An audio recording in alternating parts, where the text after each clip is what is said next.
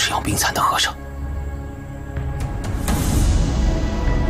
你没弄错，没错，我看得非常清楚，就是他。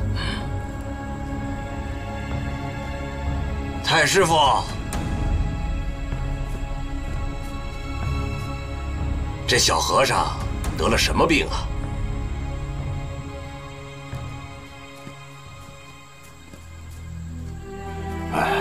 说来惭愧，这担架上乃是老衲的师侄，只因避寺疏于教诲，1年多前擅自离寺，做了不少恶事。我们好不容易找到他，想把他接回寺里。请问这位施主，高姓大名？在下丁春秋啊，达摩院首座袖里乾坤，驰名天下。老夫也是久仰啊。哎，这位朋友，你那个头盔是怎么弄上去的呀？我信封的走遍天下，从未见过这样的脸面。哦，我这是身不由己。哪一个如此恶作剧？好端端的一个人套上这么个东西，来，我给你处理去。啊不！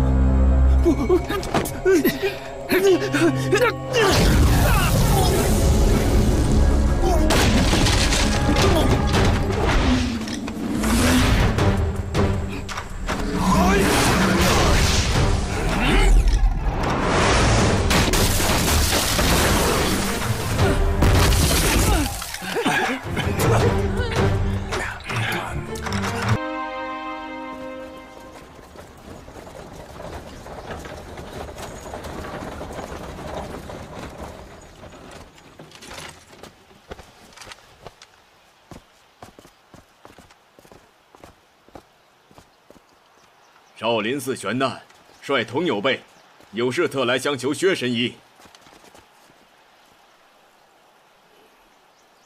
去看看。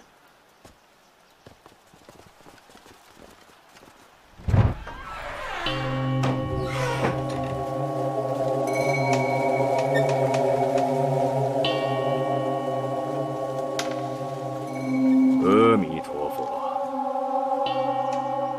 几位施主，我们有同伴受伤，特来请薛神医救治。受伤了等死便是，宽我们何事？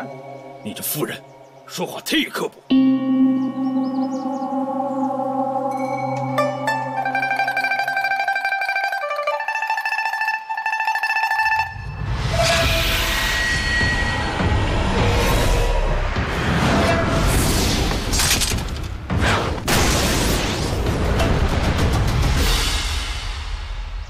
你那受伤的同伴，可是一位大和尚。老衲座下，确有弟子受伤。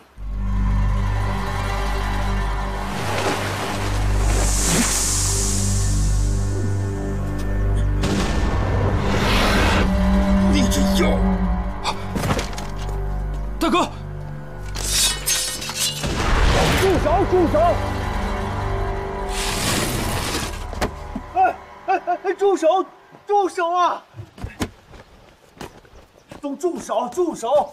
哎呀，错了！错了！错了！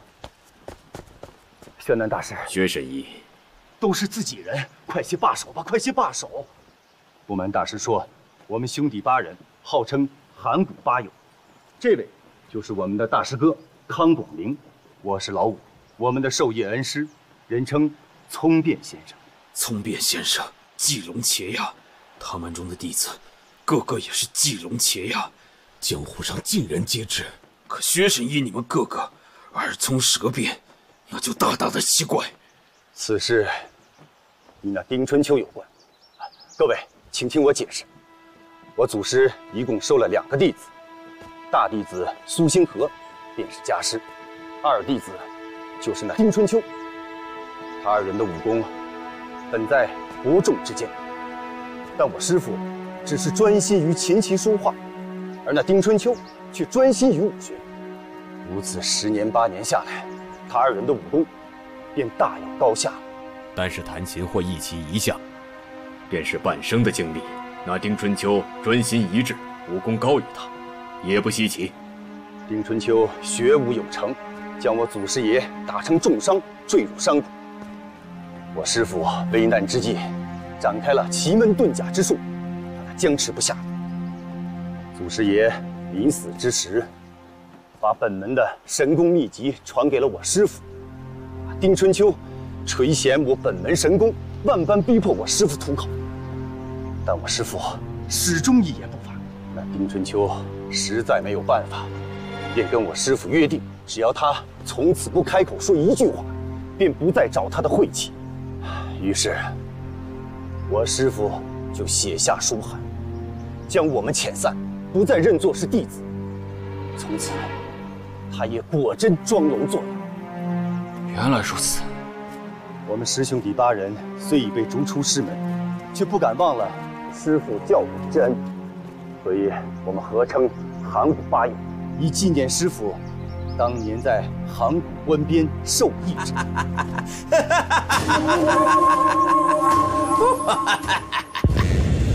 木华贤侄，你只要帮我医好了慧净和尚，我不会杀你的。这世上，我只听一个人的话，他老人家让我医谁，我便医谁。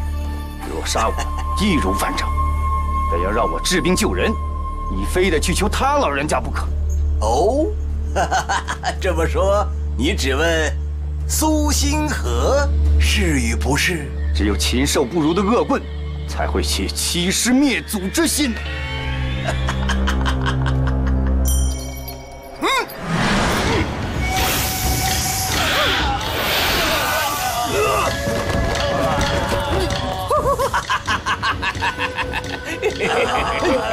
你们中毒了，快用功调息！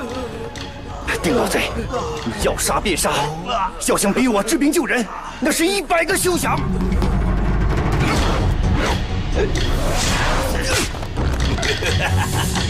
薛贤侄，我只问你8句话，你到底依不依这个和尚？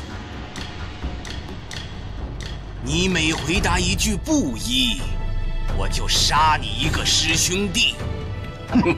杀我也没什么，反正我们8个一起死便是，一起死便是。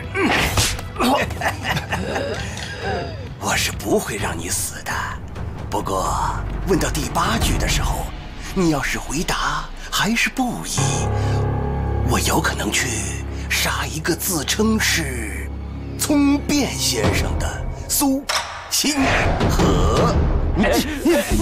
你敢动我师父一根毫？我为什么不敢？我星宿老仙行事，从来都是依着自己的性子。你惹恼了我徒儿的账，当然要师父来还了。你什么你呀？